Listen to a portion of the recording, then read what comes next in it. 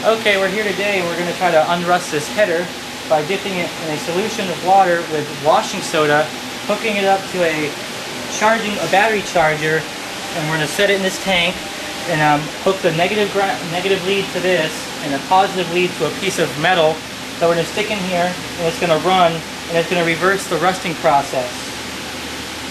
Ready to turn the device on, we see that we have the lead hooked up to the stainless steel rod and the negative terminal is hooked up to the header that we're going to try to remove the rust from. Okay, go ahead and turn it on. Okay, turn it off. Okay, turning it on now.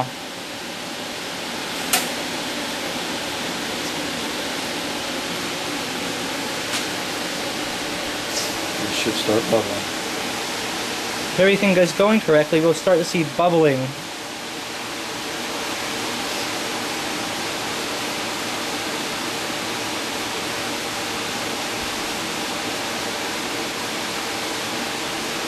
If we don't, we'll just have to check to make sure our ground is getting a good contact. Okay, to make sure it's working, we're going to move around the ground terminal to see if we have a good ground contact in the ground. You might not be able to see it from the video, but it is actually sparking and it does have a good contact.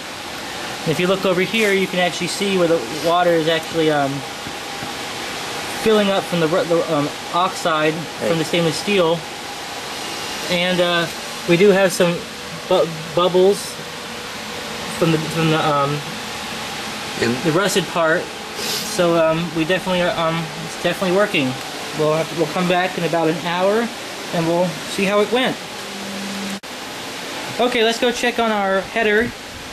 As you can see the water, you can see the rust floating on top of the water, and if you look here, you can actually see that the stainless steel bar is actually rusting. That means our experiment is working, and the header soon will come out rust-free. We decided to change the apparatus a little bit, and so we could more fully submerge the header. In doing this, we actually removed the header to see the progress it made, and it's making great progress, and most of the rust on the header was gone at this point in time.